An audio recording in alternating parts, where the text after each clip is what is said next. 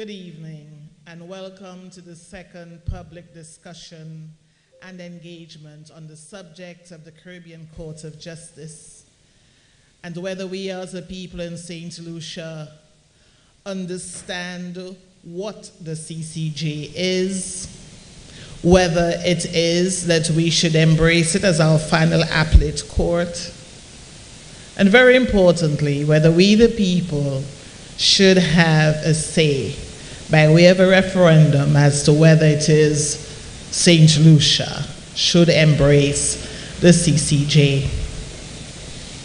I wish to thank the Education Committee for hosting this public lecture. Too very often we expect citizens to participate meaningfully in discussions of this nature without necessarily being exposed to the various perspectives. The United Workers' Party embraces its responsibility to educate and therefore has sought to engage members of the public on this very important matter. Let me therefore welcome you for tuning in and to thank those of you who are here in person. Chairman of the United Workers' Party, Andy Daniel, Deputy Chairpersons, Mrs. Fortuna Belrose and Mr. Francis Denbo, other members of the National Executive, Mrs. Pearl Quinn Williams, our guest speaker for this evening's forum, members of the Education Committee responsible for hosting this public engagement, specially invited guests, ladies and gentlemen, friends, good evening. Last week, we met in Grosley, where we began our public lecture series on the topic of the CCJ. We were joined by legal luminaries such as Sir Byron, Justice Moise, Mr. Williams, Mr. Gordon, and I must say the reception that they received tells us that as a people we understand how important it is for us to have a say and to be fully plugged into the democratic process well beyond casting a vote once every 4 or 5 years. Let me again thank those who joined us then, and to thank you for joining us this evening for the second such public lecture. I now invite Kellyanne to offer prayers, after which Malika will sing the national anthem, and I pray that we'll all join her in singing it then. Kellyanne? I'm advised it is Elizabeth. I do beg your pardon, Elizabeth.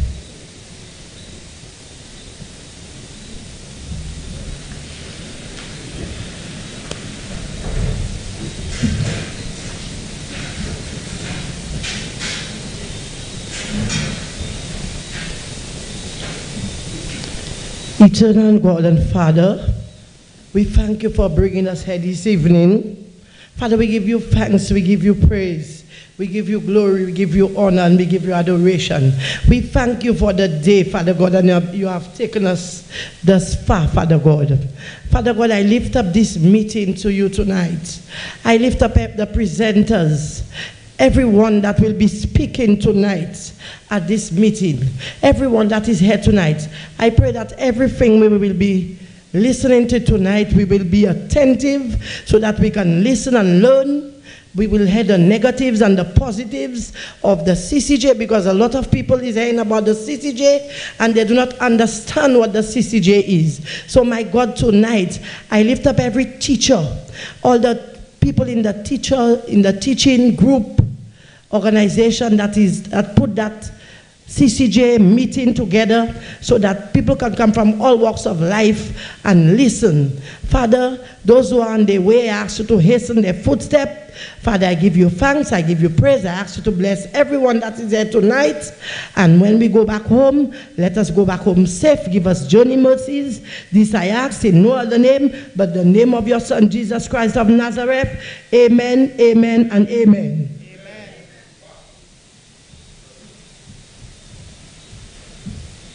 Good evening. Please remain standing and assume the posture for our national anthem.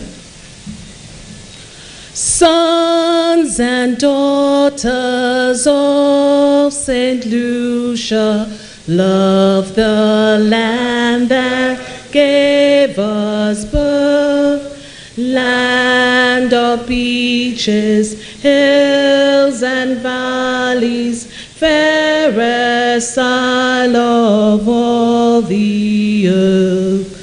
Wheresoever you may roam, love, oh love, our island home. Gone the times when nations battle for this Helen of the West. Gone the days when strife and discord dimmed her children's toil and rest. Dawns at last a brighter day, stretches out a glad new way. May the good Lord bless our island, guard her sons from woe and harm. May our people live united, strong in soul and strong in arm. Justice, truth, and charity, our ideal forever be. Thank you. Please sit.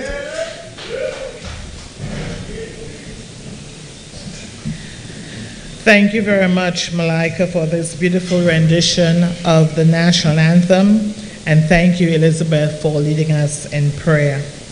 On the last occasion, one of the comments that was made was that it appeared that many of the panelists were pro-CCJ, at which time we were advised that Ms. Quinn Williams would be here today to offer the people's perspective.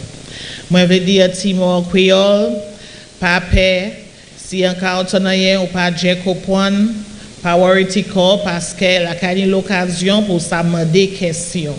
Et pas peur pour me des questions parce que ça c'est raison nous dit ces meetings ça là pour nous ça encourager moun pour participer et pour demander ces questions so that les yo journée camarade yo en boutique bon la place cabaret en l'église ou même quand ça y a l'opinion parce que au comprendre si j'ai so merci en pile me content ouais autant monde et que me voulais inviter Miss Quinn Williams pour causer pour et après ça nous ayons des questions. Miss Williams, over to you. Thank you very kindly. I do beg your pardon. While Miss Williams is preparing herself, it is for me to call upon the chairman of the United Workers' Party, Andy Daniel, to offer welcome remarks. That's me just wanting to get down to business. Over to you, Andy.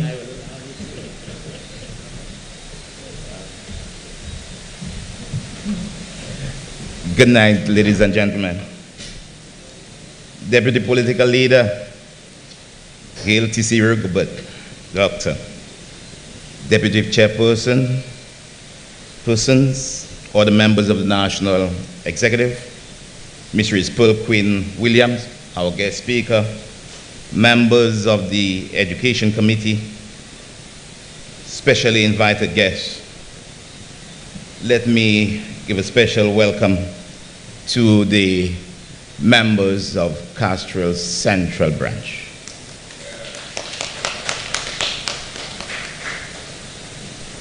I realize that our moderator is taking and trying to ensure that we keep to time. So therefore, I will put away my script and try to be as short as I possibly can. I say welcome to the second session on the CCJ. I think it is critically important for us as a united workers' party to have these sessions. And not just on the CCJ. The CCJ is just the start. But we shall have discussions on the economic development of St. Lucia. We will have discussion on matters affecting women and children. We will have discussion on matters affecting people with disability. We will have discussion on matters affecting persons, or what should I say, the minimum wage. Critical. And I believe the time has come for this party to show that it is the preferred political party and understand what is affecting the people of St. Lucia. So when the idea of the Education Committee was conceptualized, it is thinking not just because we're in opposition, because in opposition you prepare to be in governance. And that is the first step. And I will say to you, with these few words, I bid you welcome, and I ask you to listen attentively to the presenter. You will have the opportunity to questions or make comments, and thereafter we can have a wonderful discourse. One and all, brothers and sisters.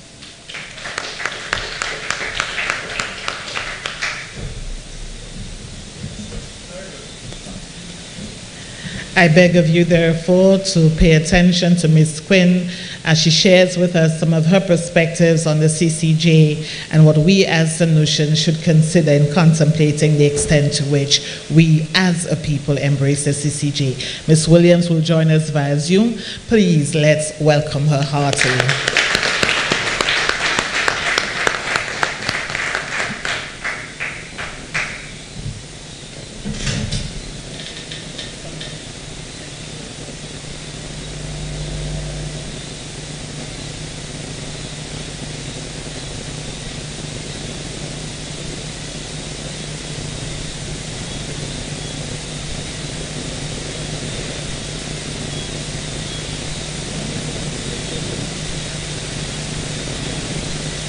Hello. Hello. Hi.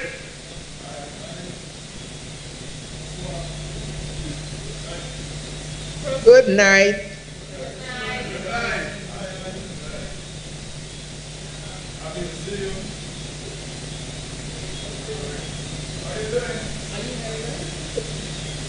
I am hearing you.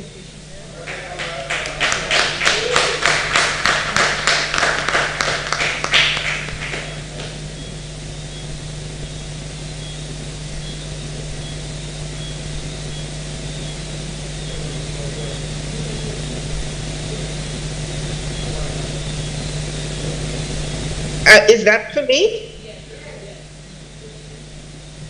Okay, all right. So I thought you were speaking to someone else.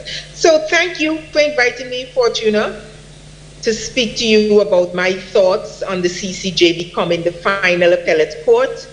Some of you may have heard me speak at a town hall meeting in October 2018 in the run-up to the constitutional referendum in November to replace the Privy Council with the CCJ as our final appellate court here in Antigua and Barbuda. The main thrust of my argument then was the lack of trust in the judicial system at the lower courts level. And sadly, the distrust has deepened because there have been no serious efforts made to address our issues with trust. In fact, since then, there have been more incidents that have caused the deepening of distrust. Many of you would know that the referendum was defeated.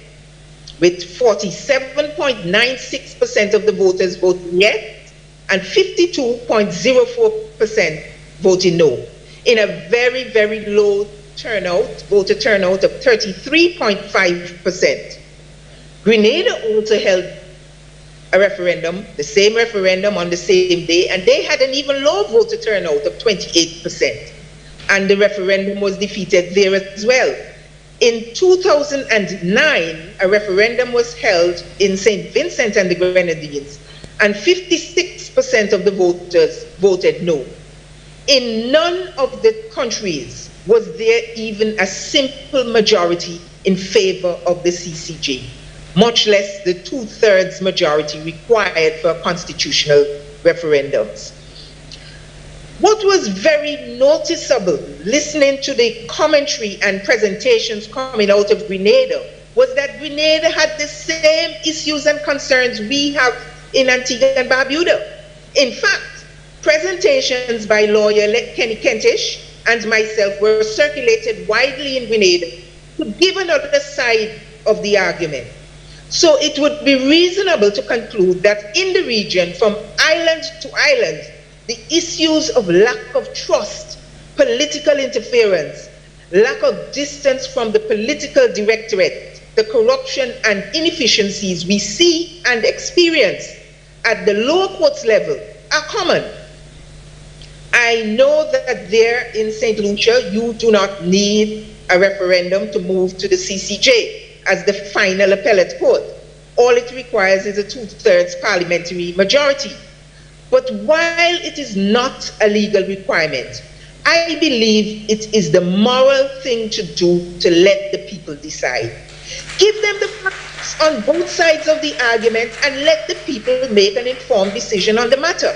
I feel that a matter as serious as whether or not to make the CCJ the final appellate court in any jurisdiction should have the approval of the voters via a referendum, and not just 2/3 majority in Parliament. And if it is that legally all that is required is a 2/3 parliamentary majority, then there ought to be balanced, widespread education, consultation, and sensitization meetings with the public.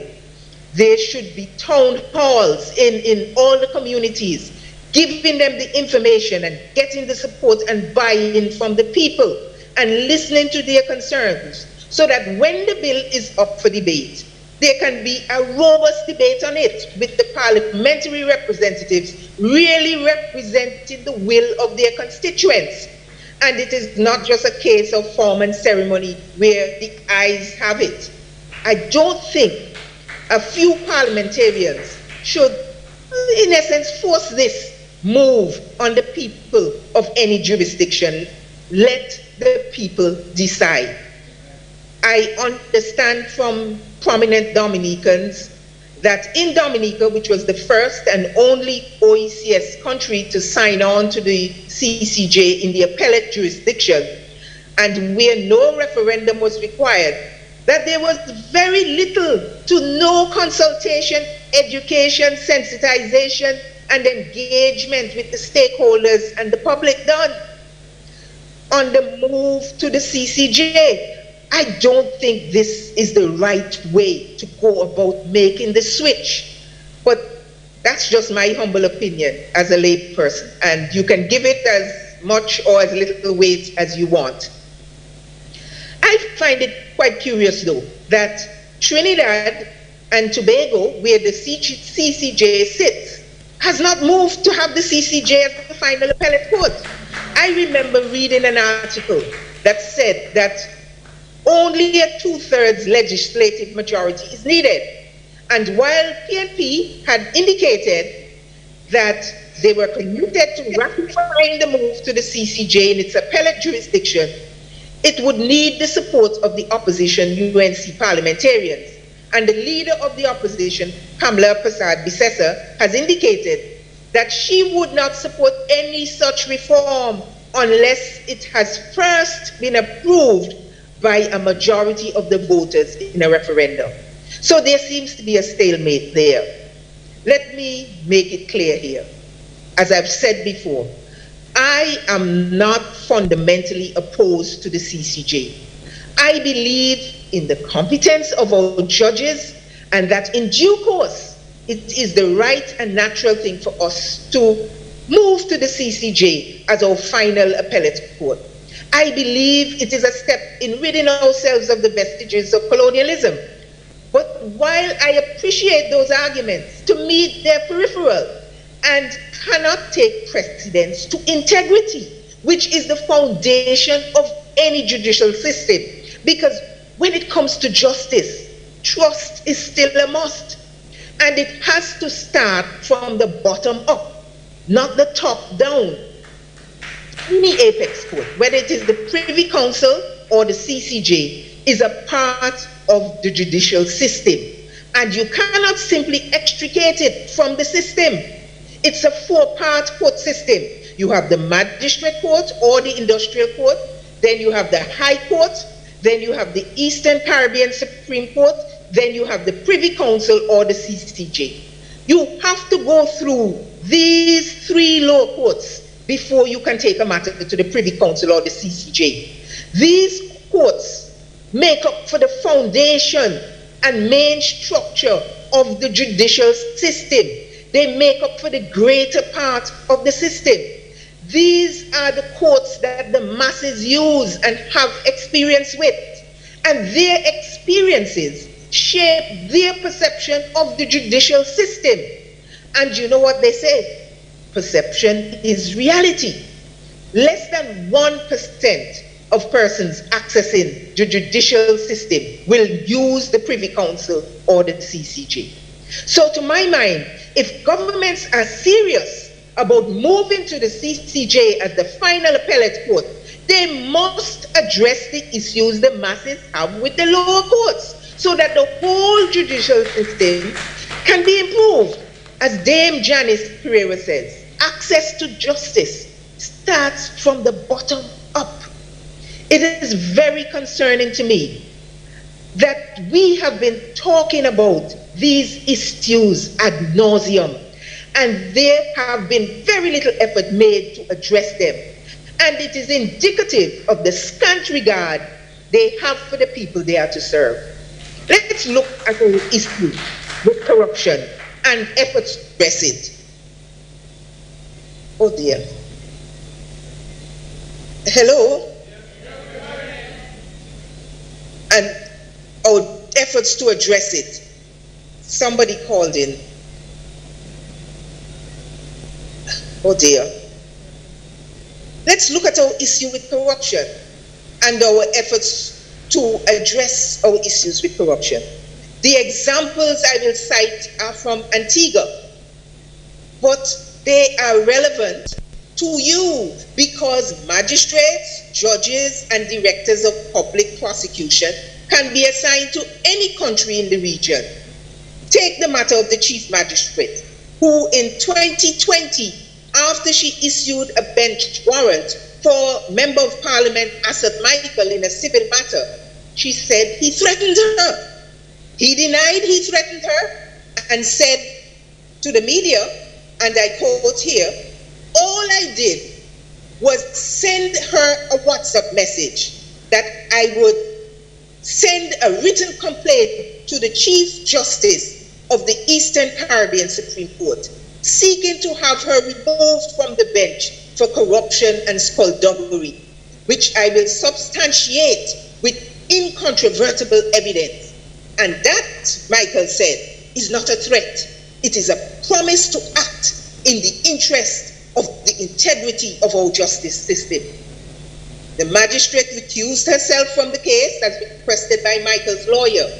What is troubling is that neither the executive arm of government nor the Bar Association did anything to investigate the veracity of the allegations.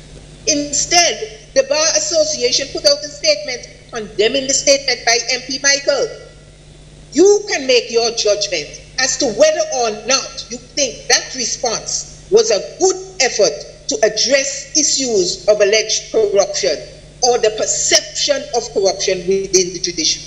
Because when it comes to the judicial system, justice must not only be done, it must be seen to be done. Take the case of the Director of Public Prosecution, Anthony Armstrong, who earlier this year was found guilty of professional misconduct by Jamaica's General Legal Counsel. Now hear this. He was sent on administrative leave while he appealed the judgment. And do you know who was put to act as DPP? The same magistrate MP Michael accused of corruption. The same magistrate that only last month an investigation was launched into for alleged misconduct. Notwithstanding an injunction was granted to stop the investigation, then one would think that they would wait until the DPP's appeal judgment is rendered, until he's exonerated, before he's put back into the position. But he was put back into the position and was performing his duties up until last week when a red alert was issued for him by Interpol, and he was arrested and charged with several counts of fraud on his return to his homeland, Jamaica. How does one have confidence in the judicial system when you had a DPP prosecuting persons with this dark cloud on his own integrity? But that's not all. This is the same DPP that the Prime Minister accused of being corruptly paid by MP Assad Michael. He wrote, "It's not beyond me, Assad, to get the law enforcement to reopen the IHI case and to remove the DPP who you corruptly paid to protect you in the past." The DPP responded that he considers the Prime Minister's allegation to be an attack on his integrity and that of law enforcement, as it gives the impression that law enforcement can be directed to do the bidding of the executive. I can tell you, that has always been the impression. It has always been the impression of the masses here in Antigua, and it was simply confirmed by the Prime Minister. Perception is everything. Again, no investigation was conducted by the Attorney General or the Bar Association, except for putting out another statement condemning the Prime Minister's statement. No effort made to investigate the validity of the allegation of corruption coming from the highest level of the executive, the Prime Minister himself. How can persons have confidence in the justice system when you have this sort of mess? These are the kinds of incidents that undermine confidence in the judicial system. In my previous presentation, I recommended that a disciplinary commission be set up, made up of persons from civic organizations, NGOs, religious organizations, good governance groups, and the retired judge, because it would appear that the Judicial and Legal Services Commission is reluctant to discipline their own. It is public knowledge that other complaints have been made against these two judicial officers to the JLSC, and they have resulted in no disciplinary action, with reasons given that they are unjustified. I cannot recall a single case in Antigua where a magistrate, DPP, judge, or an attorney was disbarred, suspended, or removed from the bench. Now, let me say here, I do not know what maintains in St. Lucia. Maybe there you have no issues with trust of the judicial system. Maybe there you have members of the legal fraternity being disciplined because of the fact that the JLSC is domiciled in St. Lucia. I don't know. Maybe that is so. But I know that here in Antigua, no one that I can recall has ever been disbarred or disciplined or removed from the bench. Until and unless we begin to see judges, magistrates, DPPs, lawyers being disbarred and removed from the benches and paying the consequences for corruption, we will continue to lack confidence in the judicial system. and it makes the move to the CCJ as the apex court more unlikely. I can hear some persons saying, but this is not happening at the CCJ. This is happening at the lower courts level. I agree that the tentacles of corruption may not have touched the CCJ as yet, but it is still relatively new.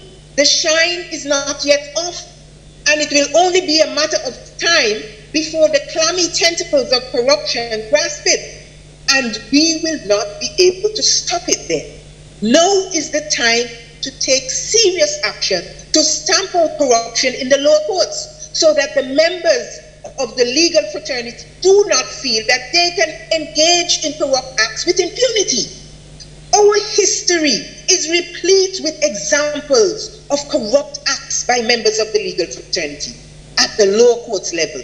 And some of these are the same judges, magistrates that may eventually sit on the CCJ bench.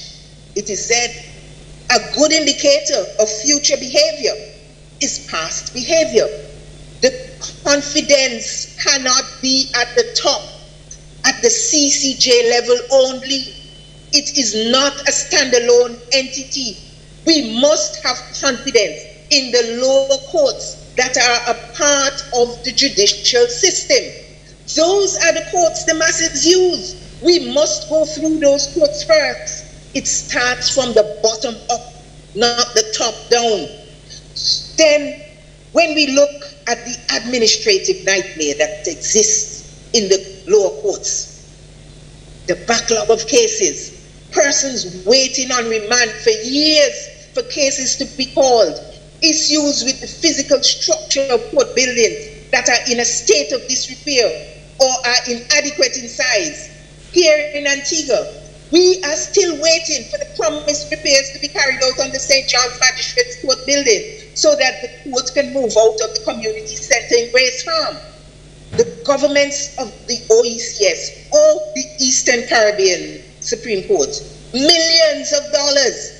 The Chief Justice of the Eastern Caribbean Supreme Court, Dame Janice Pereira, said at the opening of the 2020 law year, and I quote here, "Speaking of financial capital, I once more call on the executives of our governments across the region to do more than provide lip service support to the court. The court has been made to operate for several months now without an approved budget and with promises made, not kept." She went on that the judiciary is pegged somewhere on the bottom rung of the ladder. The continued chronic failure to adequately fund the court prevents the court from putting strategic plans into action. One of the recommendations made in 2018 was for the government to clear their arrears to the Eastern Caribbean Supreme Court and create an independent trust fund similar to what maintains for the CCJ to fund the court's recurrent expenses. I guess that was not taken on board because the cry for the court to be funded continues. Clearly, there has been very little effort to address this situation. When the lower courts are handicapped due to inadequate funding, it negatively impacts the entire judicial system and the people they serve. It has to be from the bottom up, not the top down. You cannot fund the top court and not the bottom courts. I have heard persons trying to discount the argument of the lack of distance of the CCJ from the political directorate. But there is no disputing this fact. All these judges, lawyers, magistrates, and politicians know each other and are in some cases related. The former Attorney General of St. Kitts Nevis, Vincent Byron, was the brother of Sir Dennis Byron, the former president of the CCJ. The current president of the CCJ was once a politician and ran as a candidate in the same party with Ralph Gonsalves, the current Prime Minister of St. Vincent and the Grenadines. And while I appreciate that these judges operate with a high level of integrity, professionalism, and competence, they are also humans. And there is a certain amount of psychological pressure that may make them unable to resist the temptation to rule in favor of their bias. People prefer the distant justice of the Privy Council. No familial or social ties to any person accessing the court. They know no one.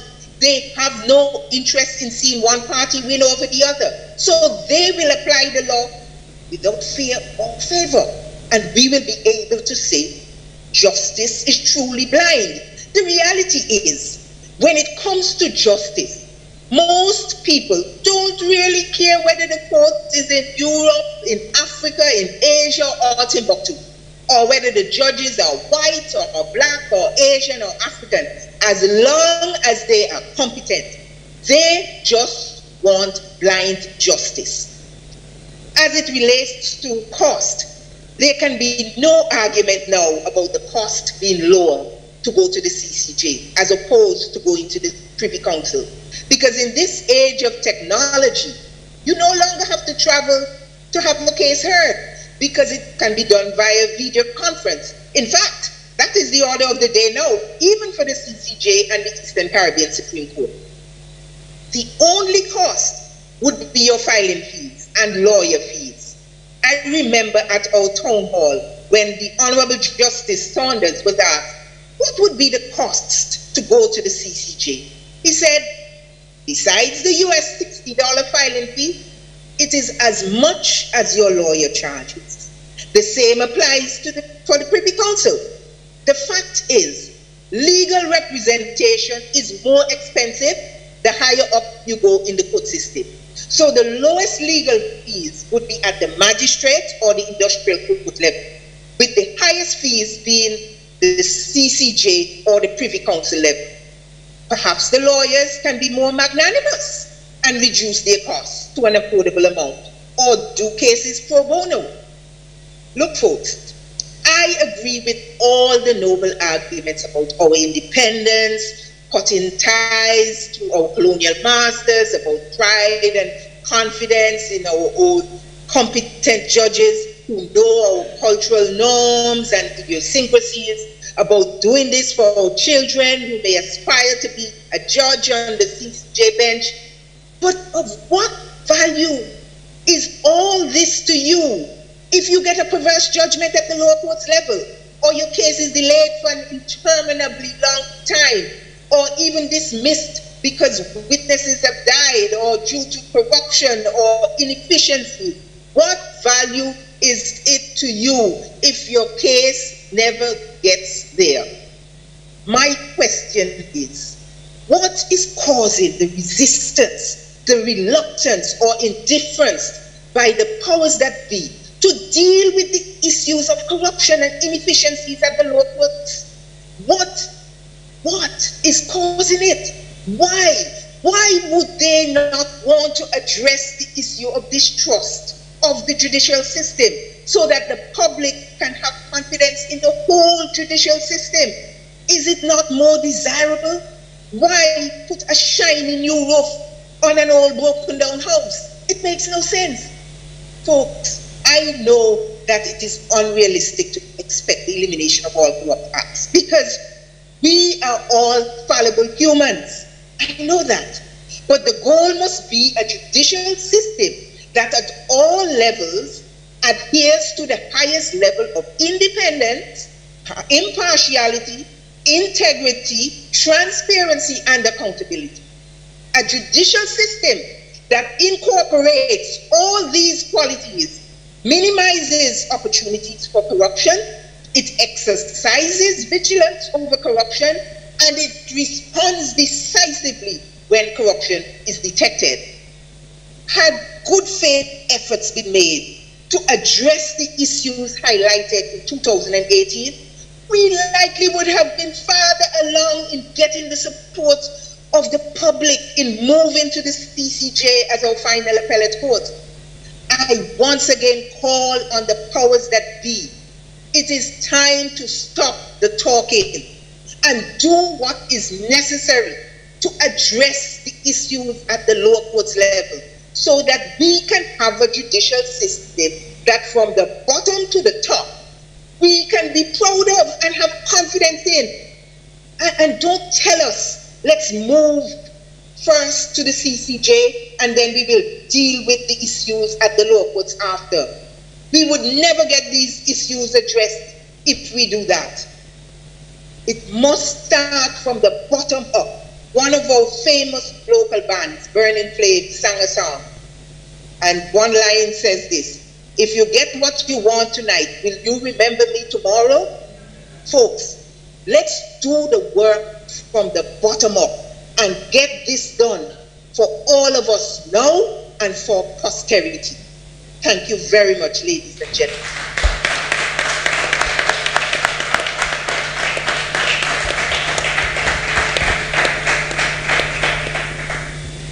Thank you, Mrs. Pearl Quinn Williams. For those of you who were at last week's event, it is fair to say that you now have a full menu of the various perspectives, and perhaps you are better equipped to comb through these and determine for yourselves whither goes the people with respect to the CCJ. I now open the floor for questions and comments. I imagine we have a roving microphone that will allow for amplification. Whither goes St. Lucia? Where do the people go from here? What are the questions, comments of concern? For those of you who were not at last week's session, we dealt with questions such as, is it necessary, is it affordable, is it efficient, is it effective? Are our judges adequately equipped to dispense justice with fairness? Are our judges as equally equipped as those of the Privy Council? Is it that we are to embrace the CCJ as perhaps the last indication of our full independence, autonomy, and sovereignty in its most pregnant manifestation, I imagine? Are we confident that embracing the CCJ will cure some of the challenges that we have in the lower courts? Are we confident that the issues of size, trust, familiarity, political interference, that these should not interfere with the effective, efficient running of a CCJ? Are we satisfied as a people that judges who come from within can dispense? So these are the questions that we have been toying with. I imagine Ms. Williams wants to make an intervention. Over to you, Ms. Williams. I can't hear. Oh, is that what you were saying? I did not hear. I thought that I blanked out. I don't know what happened there. So, can you hear me now? Yes, I'm hearing you now.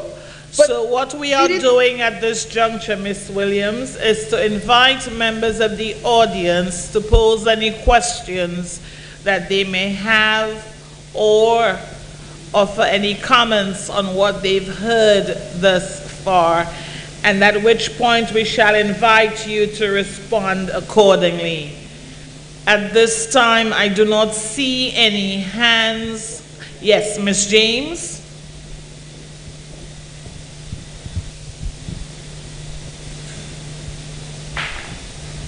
My question at the last meeting remains. I'm even more doubtful that we should go to the CCJ without a referendum of the people. Can't hear you. So what I will do, thank you, Ms. James. Unless we can address the distrust of the people with what's happening in the lower courts, I don't see that we can go to a referendum, to the CCJ, until we can sort the lower courts out. The distrust is there. It's not only St. Lucia, it's a regional problem that people have with not trusting the judiciary because of the cases that have fallen by the wayside. It's a question of who you know and who knows you. Otherwise, you don't stand a chance. Ms. Williams, if you are to allow me 10 seconds to indicate that we have a question from the audience that reflects concerns about trust and the extent to which the issue of trust can be adequately addressed even before member states consider a full embrace of the CCJ as a final appellate court. Over to you, Ms. Williams. I am not sure. I didn't hear anything that you said. You're sounding very far away. Malaika, can you please type in the comments bar? Malaika will type the question in the interim. Can I invite another question or comment while we do so? And in fact, Ms. James ended her commentary by suggesting that a decision of such magnitude should not proceed within the hallowed walls of Parliament without a referendum. I trust I reflected your concern adequately. Do we have any other comments, questions?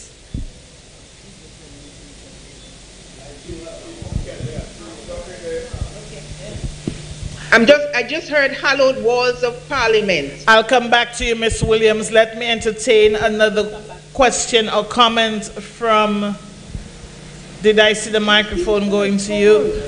Proceed, sir. I have to sit down as regards to my injury. That is fine. Hold still, Ms. Williams. Oh my goodness. There is something, first I must say thank you very much for tonight, madam.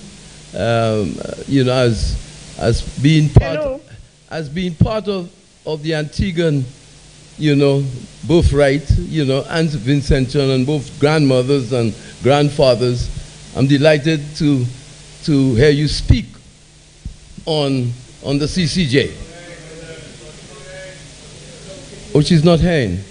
Oh, now I can hear you very clearly now. Now I was saying that I was saying that it's so delightful that I'm part Antiguan and part St. Lucian on my mother's side and part Vincentian on my father's side. You know, you so. It might be better if questions go to where you are. I think it sounds better. Oh. Can you walk so, is that Dominic? Yes, pick up your voice. Dominic, can you ask the question, because you're sounding very clear, but that person is too far from the mic. Okay, what I wanted to say to you, that I find it very strange that I came across an article which I researched, where a gentleman who is a Speaker of the House of St. Lucia stated, among other things, can I just quote it, please? He said, there are among us persons who consider the Privy Council a relic of our colonial past. And he said, he suggests those of us who wish for its retention as our final court of appeal are old-fashioned, out of sync, unpatriotic. Nothing could be farther from the truth. I stand proud as a defender of the British institution. And that roused me for a minute. And then he went on to say, the notion of Caribbean Court of Justice as a replacement for the Privy Council is being sold on the altar of national pride. Okay? After all, which Caribbean citizen would not feel honored to have his or her brother sitting on the region's highest court? But that's all good. But then he goes further down and states, had all the individual islands remained free of political taint patriotism might be insufficient reason to bring the Caribbean Court of Justice to fruition. And without the smallest hesitation, the court would receive my vote. So you hear what he's saying? That he is very pro Privy Council. Without a doubt, nothing exceeds that. And he even goes further and he gives you, like you explain, situations and examples in Antigua. And he gives an example right here in St. Lucia. He says, there are too many instances where the judicial process did not get underway for fear of political repercussions. I well remember when Mikey Pilgrim was charged with sedition. He was then an opposition MP. By the time the case against him was ready to go before the court, Pilgrim had controversially been made interim prime minister without any explanation as to why the charges were dropped. So of course, St. Lucia had a part in a lot of misdeeds, maldeeds as regards to the court.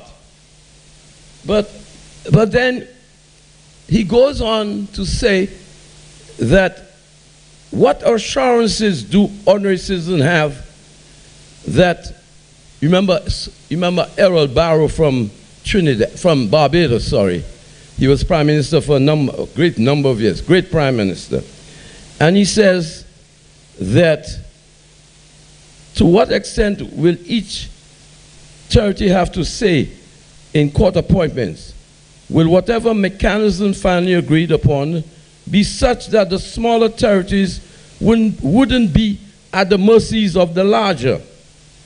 And then he talks about Caribbean governments must not be allowed to dazzle and impress us with their convenient notions of nationalism. We must ensure our human rights will not become compromised on the altar of political ambitions. And he made a quotation by Errol Barrow that in the islands, they are regarded in the courts as political bandits. That is a very serious quote to reminisce as the years go by, if you research and want to subject the CCJ to the inequalities and malice or integrity whatsoever. But sir, may I encourage you to wrap up, please? Yeah, but okay. What I am really asking you, there was another instance where a well-awarded journalist called the courts of the High Court. He said that we are the sheep and they eat grass, pertaining to a case where a former minister took the case to the High Court and lost for the boundaries. You know, there was the boundaries where we have 17 and they wanted to go 21. And that particular minister won in the Privy Council. And he spoke about why is it there is a minister on the High Court who was involved as a constituency member of a said constituency area. So what he's saying, that the integrity of the court is lost because that High Court judge should not be practicing on that court. And you related that by all your examples, you know, as I heard you talk, you know, and that's exactly what I'm saying.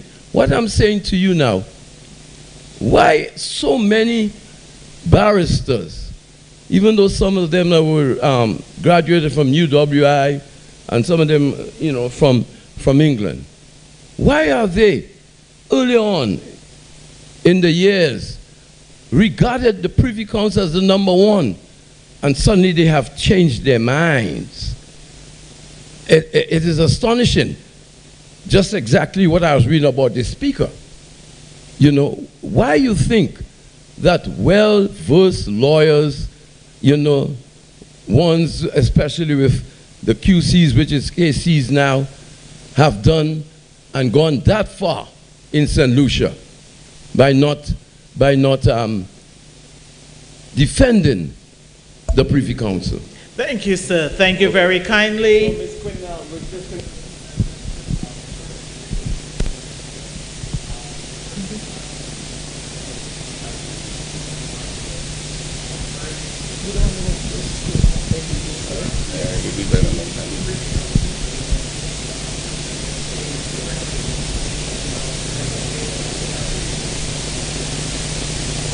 Over to you, Miss Emmanuel, Miss Williams.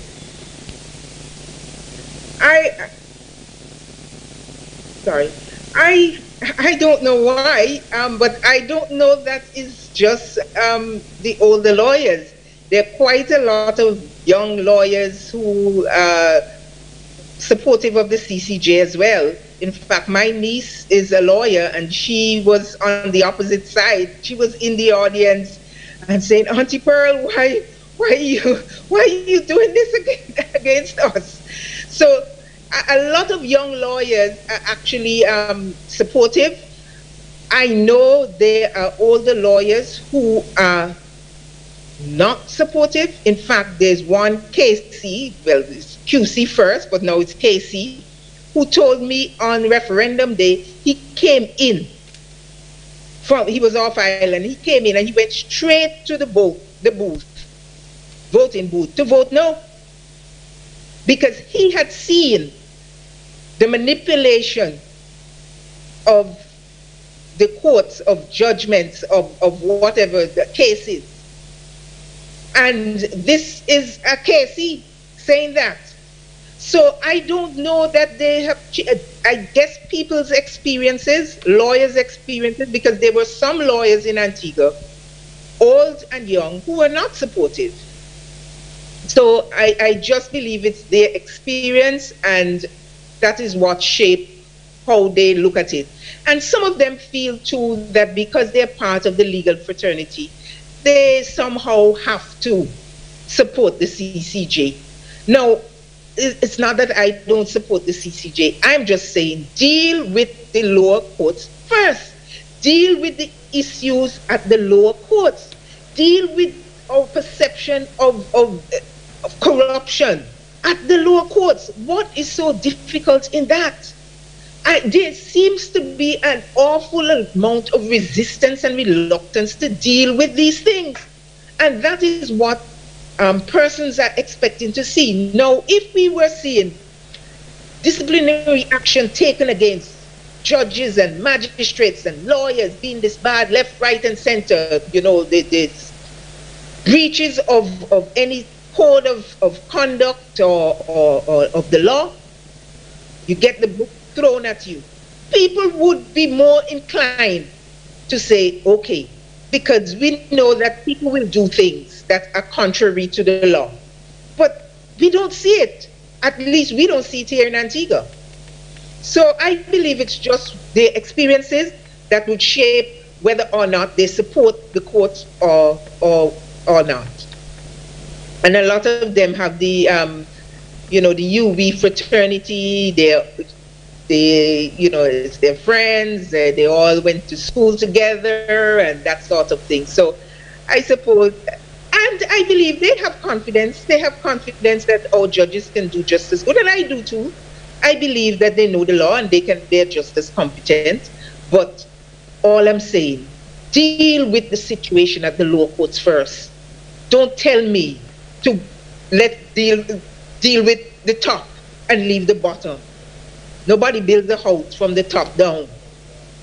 So that's my response to that. Thank you, Ms. Williams. Thank you very much. Okay, good evening. The name is Felix Itabil. Mrs. Williams, with all the issues that we are faced with in St. Lucia negatively, I just have a quick question. Okay, that person is very far away. I'm not hearing anything. Worry not yourself. We shall repeat the question. So worry not yourself, Miss Williams. Dominic will relate to you. Thank you. Mrs. Williams, good evening. Good evening.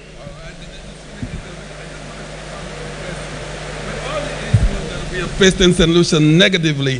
Why do you believe the St. Lucian government is of that haste to get to the CCJ? That's my question, from your experience. I should ask you. I should ask you. I have no idea of the St. Lucia. I know in Antigua, I believe it was just, you know, a feather in his cap. I think the Prime Minister he had just had an election, and the opposition was thoroughly trounced at the polls, and he felt that he had the backing of the majority of the people. Because you see, once you start going down a partisan way, you're not going to get the buy-in of the people, because people will become because of politicians, because of lawyers. So you need to have a non-partisan approach to it. I don't know why, what would I guess St. Lucia has a 2/3 majority in Parliament, and they feel that this could be a feather in their cap, a notch on their belt in terms of accomplishment, being able to say that they were the ones that made that step. I don't know. Thank you, Ms. Williams. We have a question from Mr. Prudent. Thank you, Mrs. Williams, for wonderful, enlightening, very enlightening presentation here this evening. You know, I love everything you've said here, and I'm with you in terms of your thought process about the CCJ. Many people believe that just because you choose to oppose the CCJ implementation right now, it means that you're not patriotic. You don't want us to complete our independence. We had all those names thrown at us. That's right. We were called everything in the book. I was called the most horrible things, and it didn't faze me. All I was saying to them, let's do this thing right. Let's do it right. I am no less patriotic than anybody else who supported the referendum at the time. Yes. My greatest fear is in the event of a contested elections, when you have, for example, in St. Lucia, a United Workers' Party in opposition, a St. Lucia Labour Party government, friends with most of these people in the judiciary system, not only here in St. Lucia, but regionally. And how would you, for example, you have Mario Michel, for example, someone who has been a candidate for the St. Lucia Labour Party, was Deputy Prime Minister, you know, he's on the CCJ. I cannot fathom in any way that Mario Michel, if he doesn't recuse himself, would ever vote to allow United Workers' Party to even win in the contested elections. You know, and it's a fact.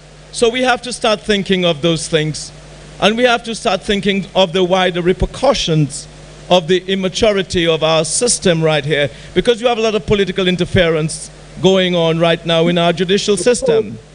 And, of course, yes. Of course, all over. In Antigua too. That's right. And these are just some of my fears. It's not really a question per se, but I am just saying to you that I am very pleased that you're enlightening us on this particular subject, and I am very pleased that you're drawing a line, and you've drawn a line because you won your line. So all we're asking this government in St. Lucia is to give us the opportunity to vote free and fair in a referendum. That's all we're asking for. Thank you. Thank you, Mr. And I don't think that's an unreasonable request. I don't think it's an unreasonable. I think it's the moral thing to do. I really do think so. I'm happy that our Constitution required a referendum. Thank you, Mrs. Williams. Jordan. Good evening, everybody. Ms. Williams, I'm enjoying your conversation because I believe most of the individuals here this evening are against the CCJ and its present form. Yes, at this present form, we are not for it at this time. My question to you, from a person here, she says, how do you go about explaining to the layman the present situation with the CCJ? Again, how do you go about explaining the CCJ to the layman in terms of educating them about the pros and cons of this present CCJ, whatever it is right now? I honestly think that it needs to be the education of the people about the CCJ needs to be a non-partisan approach. You cannot have politicians, you cannot have people who are known partisan hacks, operatives, to be pushing any side, one side or another, because you will not get the buy-in of the people. Have ordinary people. I think one of the things that why people saw what I was saying is because I was not involved in politics at the time. I was just a banker. I just had very strong views about it, and I felt that I needed to be a voice out there. I didn't care whether people, I didn't know that all those people were thinking the same way that I was thinking, but they didn't have the means or they didn't have the guts to go and speak it. And so I felt that if you just have somebody, and because I had credibility in terms of people saying, look, she's not a politician, she's not a lawyer, she's not nobody for the legal fraternity, she's just coming and speaking from her heart. And people saw that. If you get ordinary people to go and speak to the people, they will understand. That's my feeling. I went out there and I spoke to the people, so what needs to happen is you can't have the Francis Alexis's and the Dennis Byrons going to speak to the ordinary people. They will never understand them.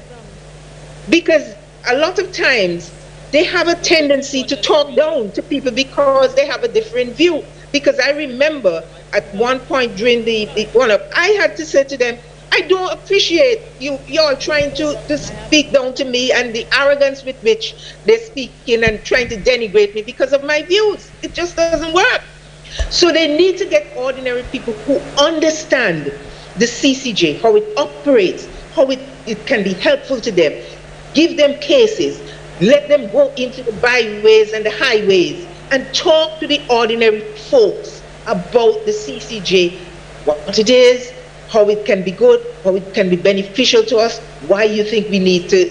And the same thing, if you have somebody who has the other side of the coin, you also need to allow them to have their say too.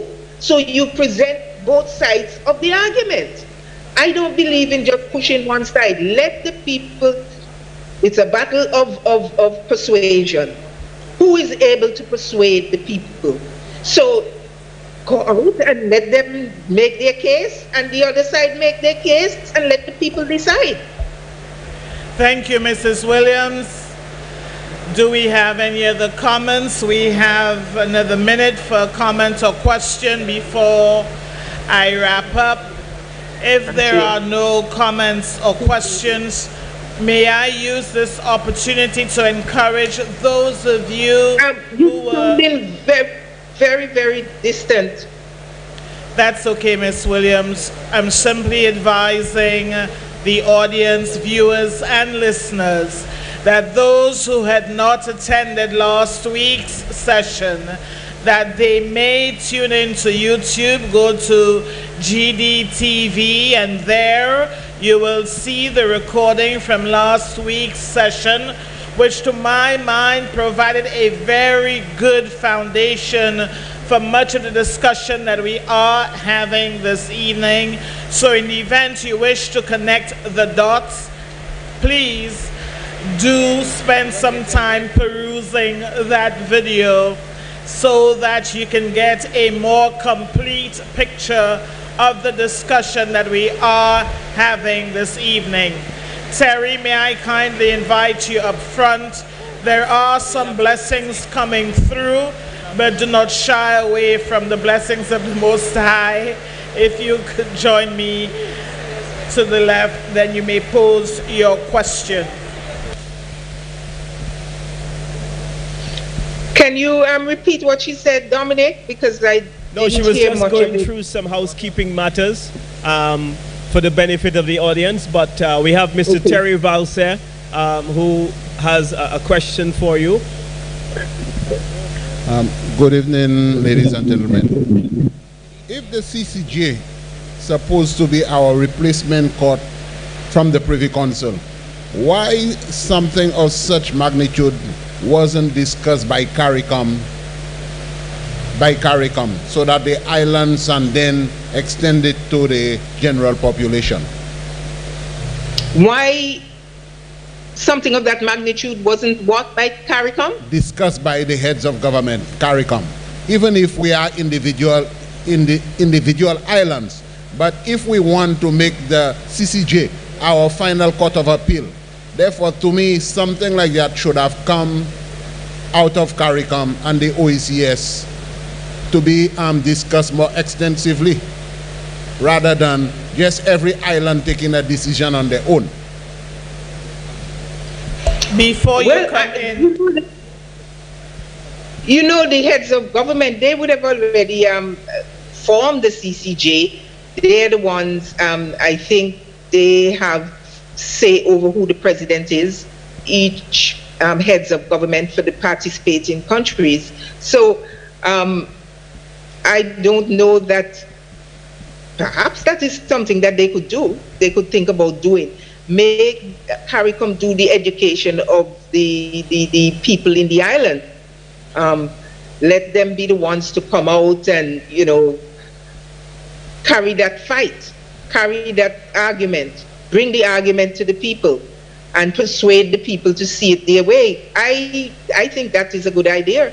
But I think one of the reasons that CARICOM will not do it, because I guess maybe they do not have faith in their own people, because they realize the level of corruption among the small islands. I guess that's why probably they did not make it one of the main agenda for discussion. Thank you. Thank you, Terry. Thank you, Mrs. Williams. Colleagues, I'm not going to speculate. I'm not going to speculate on that.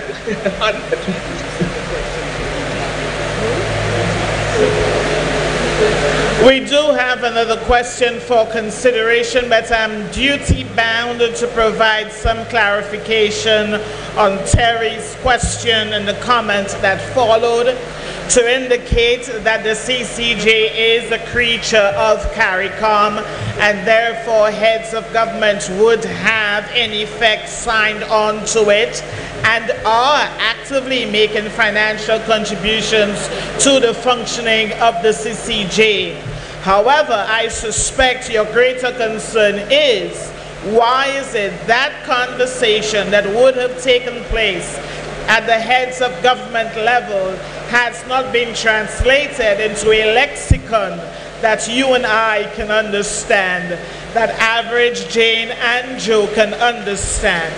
And I think, therefore, we need to make that clarification. And this is what we are doing here this evening. This is what that we're endeavoring to do, that to take that very technical subject matter and translate it into a language that our citizens, whose lives ultimately will be affected by this, understand what the core issues are. I also... Yeah, I'm not hearing a thing, so that's okay, Mrs. Williams. We'll come back to you. I'm also duty-bound to guard us from conflating the issues. It is tempting for us to throw all the issues into one bucket. I am duty-bound to guard us from doing so. We are concerned, and rightfully so, about the backlog of cases, etc. But that is very separate from the extent to which we are ready to embrace the CCJ and whether the people should have a say via a referendum. Do we have any comments or questions at this point? Madam Dominic will read a question from a listener to Mrs. Williams. I don't know what's going on with this signal. Madam Moderator, I do have a question for Mr. Tibbles. It goes to Mrs. Williams. He said, in your presentation, you said that the government has gone to the Privy Council 16 times and only won 5 times. Why is it that you feared if it went to the CCJ, it would have been different? Or why is it you suggested that if the cases went to the CCJ, that the outcomes of those cases might have been a higher proportion to the government? I remember saying distinctly in my presentation that it was just all speculating, thinking aloud. I didn't say, I was just saying. I don't know, I was speculating. I just felt that perhaps they thought so, but it may not have been so. Maybe that was what they were thinking. Because I remember saying, maybe they think that if they have the CCJ, that the outcome would be different. But I said it was all speculation. So, I don't know, maybe they think his friend, his friend and company, because I remember at one point, the Prime Minister said, oh, he just called somebody, one of the justices. And I'm like, what? This was after the debate. Oh, I just called him and tell him, oh. And I'm saying, what? This is the kind of political interference. And then he pulled back and he said, oh, he was going to sue me. And I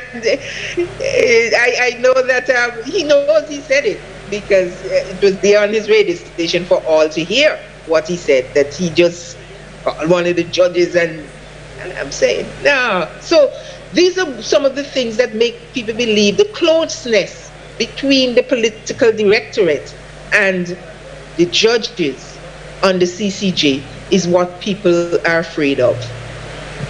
Thank you very much. Thank you, Ms. Quinn. Mr. Fede, may I invite you to deliver the vote of thanks.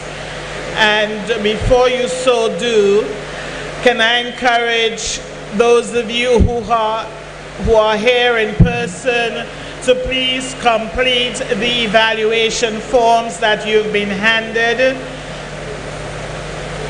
and to ask that you stay tuned for future public lectures of this nature, because as Terry indicated, that there are decisions being made at the highest political levels that citizens ought to be au courant with and be conversant on. And it is lectures such as this one that endeavors to equip citizens with the information so that they can arrive at a learned, educated conclusion and perspective for themselves. May I therefore at this juncture invite Mr. Dominic Fede to deliver the vote of thanks. Dominic. Thank you. Thank you very much, Madam Moderator. Just for your benefit, Mrs. Williams, I have been invited now to deliver the vote of thanks, and that is because we have no further questions or comments. Very high on the list, in the list of individuals that we would like to thank, is none other than you for joining us via Zoom.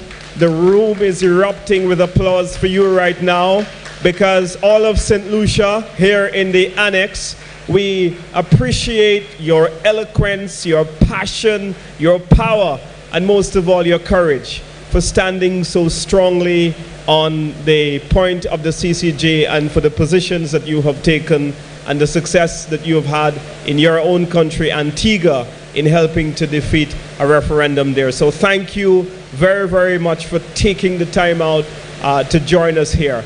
I want to also express a big thank you to the Education Committee of the United Workers' Party. I am so proud to be a member of this party tonight, because guess what? We are in opposition and we are the ones leading the discussion on this important constitutional reform matter. I think that is a matter that deserves a round of applause for the organizers, for Chairman Daniel, for the deputy political leader and our political leader who is unable to be here with us this evening. I want to say a big thank you, and it is with immense pride that I stand here today knowing that as a political organization, that we are taking the lead in taking this important matter to the public for discussion as they seek to make up their own minds on this decision. I want to thank you, the audience, for braving the rain tonight and coming out in your large numbers. Thank you so very much. I want to thank the chairperson of Central Castries Branch, Miss Malaika Compton. And I want to thank the executive of the Central Castries constituency branch that have done an excellent job here tonight. Miss Pearl Williams, I'm so sorry that you're not here to partake in the wonderful refreshments that my eyes have just gazed on. But I can tell you it looks very delicious from our end, and we're going to do it in true St. Lucian style on your behalf. Thank you all for another successful night. We are taking this event to the south of the island. We have events in the town of Soufriere, in the town of Vieux Fort, and we are taking this discussion on the road to our people so that they can be informed about what is taking place. I thank you all very, very much. Thank you for joining us. Oh, we need to thank GDTV for doing such a stellar job in bringing the visions to our viewers. But then we have the best sound engineer in St. Lucia, who has come out here tonight. Mr. Rusty Sounds is here tonight, and we want to thank him for his sponsorship, his support. We want to thank the Anglican Church for allowing us to use this beautiful historic facility, and I want to thank you all. The list goes on. Thank you all for whatever role you have played in making this the tremendous success that it is. I have forgotten, last but not least, I want to thank our moderator. And don't be mistaken, even though she's wearing blue tonight, she is very much a yellow lady. So I want to thank our moderator. I want to thank our moderator for doing such an exceptional job in bringing the level of intellect, decorum, and stateswomanship that she has brought to this event tonight. I thank you, Dr. Rigobert, for your participation. Thank you all very, very much. Put your hands together for yourself and for the United Workers' Party and for our friend from Antigua, Mrs. Pearl Quinn Williams. Come on, let's raise the roof for her again, everybody! I raise my glass. Thank you. Thank you very much. Thank you, thank you, thank you. Thank you. All right. We cannot thank you enough. Thank you. Take care. Take care. Thank you.